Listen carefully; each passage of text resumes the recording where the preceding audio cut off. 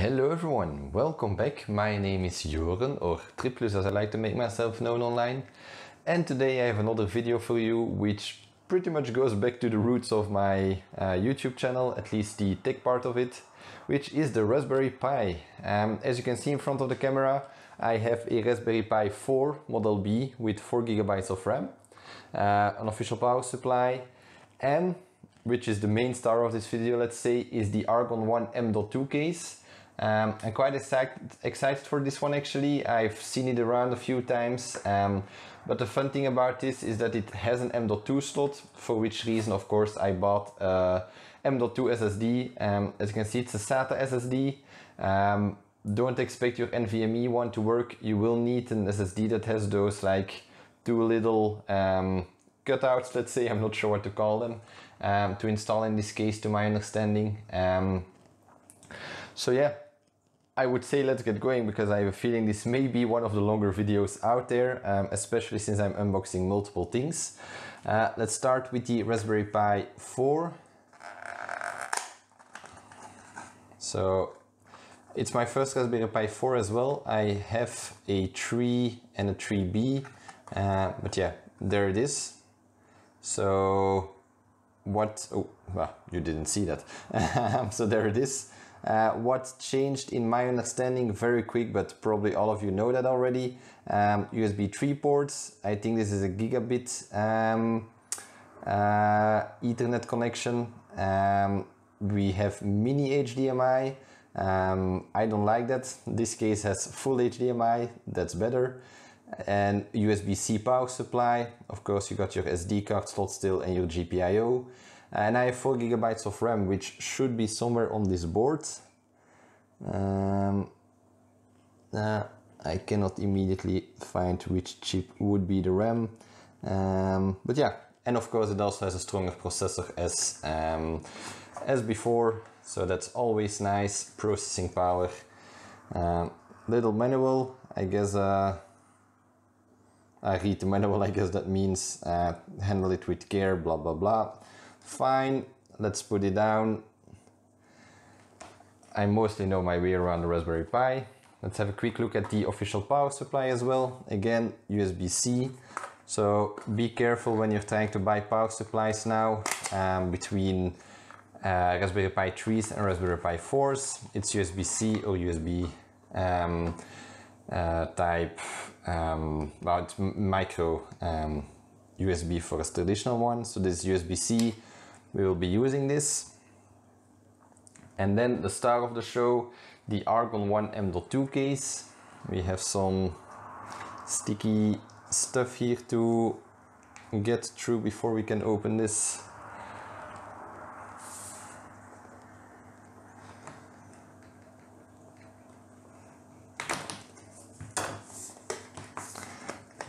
There we go.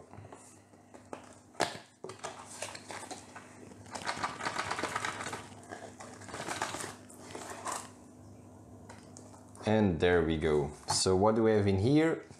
I'm assuming this is a little manual. Yes, looks to be. So I will be using this one for sure, because it's the first Argon case that I'm assembling.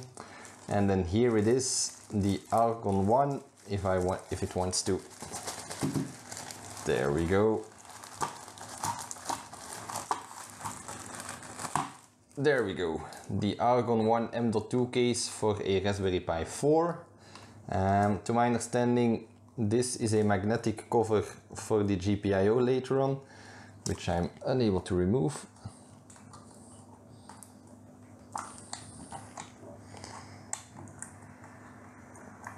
There we go. So this will be your GPIO slots. No use for me there. We will have a start button. Okay, it wasn't closed yet. So apologies for that. So we'll have a start button. I'm not really going to use that one, but at least we will have the option. This will be used for connecting your M.2 to the actual Raspberry Pi in combination with this slot. Then we have some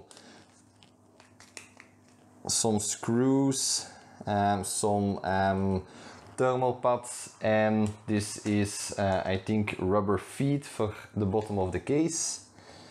We have a little fan over here, your heat sinks, and then this, but I will have to read that. You also have an IR receiver, which you can buy a remote for separately, to my understanding.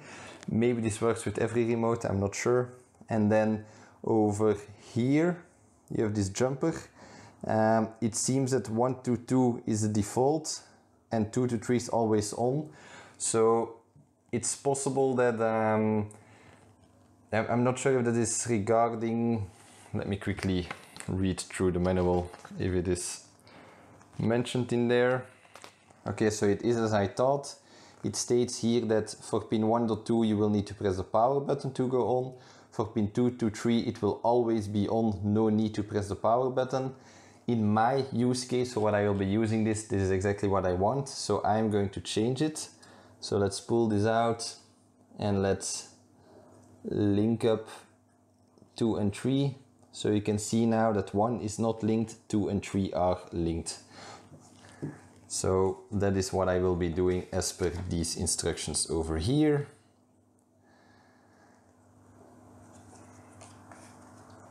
So let's get to the assembly, I would say. I will unbox, it's not much to unbox, this once the time is there. So let's start with the extra shield. These are your 2 HDMI ports, this is your AV port, and these are your 2 full-size HDMI out ports. So I have seen that this may require a bit of pressure. I don't think it wants to go much deeper, and this also looks to be mostly touching. So let's leave it at that for now.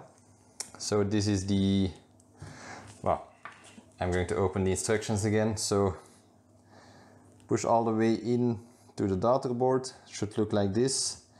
I'm going to wait for now with the silicone pads because I first want to test if everything is working fine before sticking things to other things. Or, well, I can actually put them in between. So these are the pads. As you may be able to see, there are some, if it wants to focus, there is some plastic covering it, let's say. For now, I'm just going to put these here. I'm aware it's not perfect. I'm not going to run the Raspberry for hours and hours this way. This is just for me to test if it works and if we will have any issues with the Raspberry, because I haven't tested the Raspberry separately. As you just saw, it just got unboxed. And if I would need to send it back for warranty because it isn't working, I do not want sticky residue on the GPU and CPU and so on. So that's what I say on the first one. So carefully connect Raspberry Pi GPU to power and cooling board. So okay, so now we have to turn it around and push it in.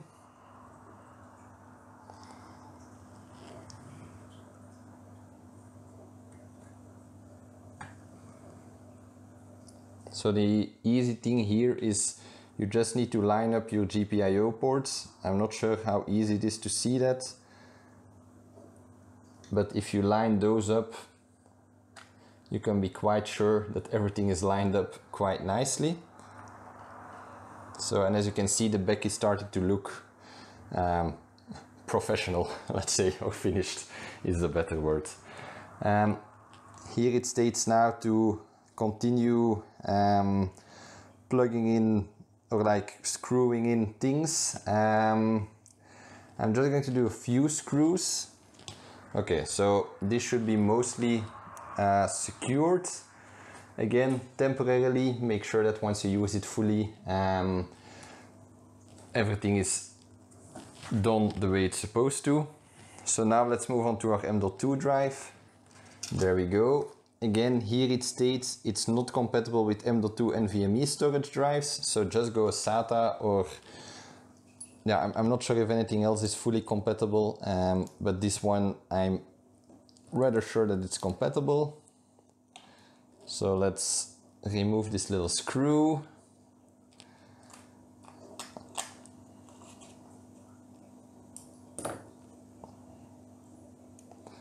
Let's insert this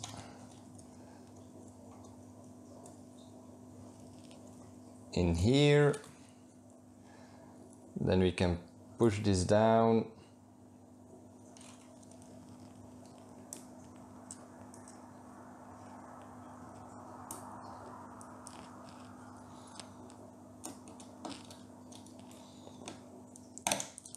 Oh, and screw this in. So now our M.2 drive is also secured. And now it states basically that we need to put everything in and then put our rubberized feet on the bottom and then plug in this. So again, temporarily, let's put this on here.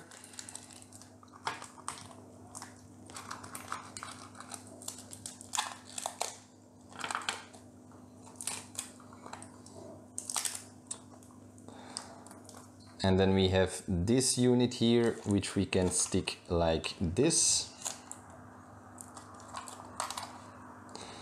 Well, I was expecting that. USB, 50% chance you never get it right. So we have that in, and then it basically states to start plugging in your power supply, which should be over here. And then an HDMI cable in the most left slot apparently. So let's try doing that. Well, fun fact, and actual, let's first move to my computer and let's quickly flash an image, because at this moment it obviously won't do anything. So let's select standard Raspberry Pi OS. Let's take this one and let's write. Okay, so now I've written the Raspberry Pi OS to my SD card. Good thing that I didn't close it up actually, because oh, I need to unplug this one first.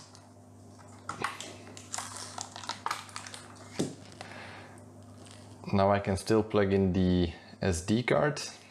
And again, I'm not going to close it up yet because I will want to remove the SD card later on. So let's close this up again. Easy way to recognize if it's upside down or not. This is a little robot thing and it needs to be upright. So there we go. The next step is to plug in an HDMI cable. Again, as per the manual, in the most left slot. So let's do that. Then let's take our fancy new power supply as well. Let's quickly undo the twisty tie.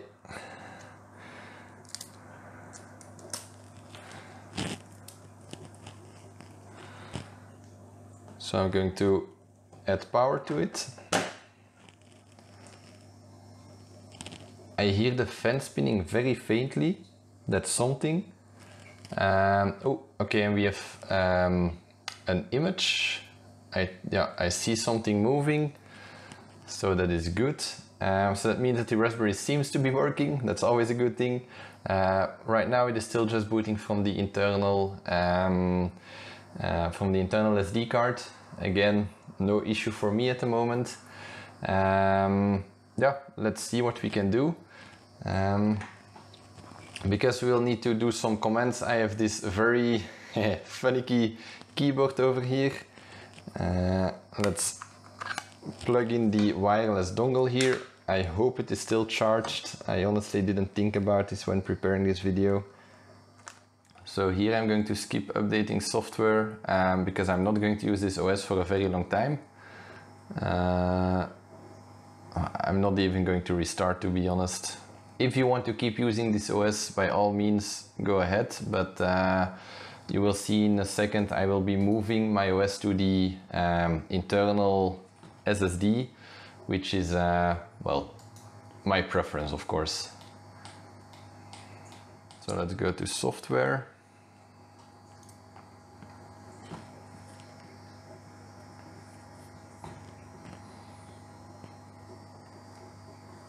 And then if you scroll down a bit,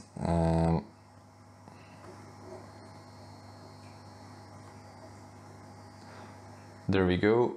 Here it shows you the command that you need to fill in, come on, there we go.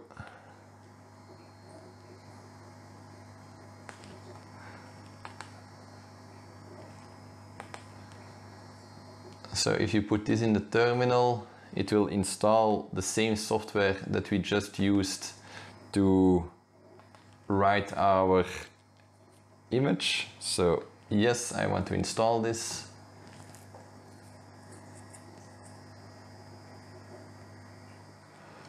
Okay, so for whatever reason it doesn't show up in the menu by default.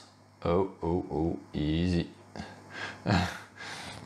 But if you write RP Imager in your console, it seems to be working. So let's check. Okay, this is our SSD that we want. That's good. Now let's choose our OS. Again, you can choose whatever one you want, but I will be installing RetroPie. And I hope this excites some people already, because I'm actually going back to RetroPie.